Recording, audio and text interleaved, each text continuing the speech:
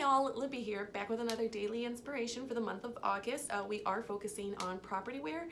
So one of the really great things about Propertyware is that you are able to attach and locate your files on the tenant's account, which is really nice. You can put their lease, any housing information that they may have, contact information, a contact log. So it's really nice that you are able to update, and download these files into your Propertyware account specifically for a tenant. So if you have any more questions or like any other tips, don't forget to like us on Facebook and subscribe to our YouTube channel. That's youtube.com/securepay1. That's the number 1 spelled out. Thank you. Bye.